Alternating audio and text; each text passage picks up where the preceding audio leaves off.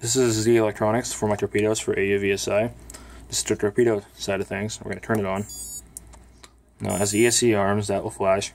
Now you can shine light on the photoresistor, and flashing it isn't going to trigger it. It's looking for a 2 Hertz pulse of light, which I have set up here. So you put this over the photoresistor and flash it at 2 Hertz. It will start up the motor and spin it at about half throttle for 10 seconds while that LED blinks.